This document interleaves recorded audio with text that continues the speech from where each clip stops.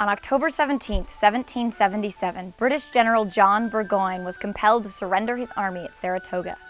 Burgoyne's campaign had initially met with success, capturing the key strategic point of Fort Ticonderoga on Lake Champlain, a plum for which he was awarded the rank of lieutenant general.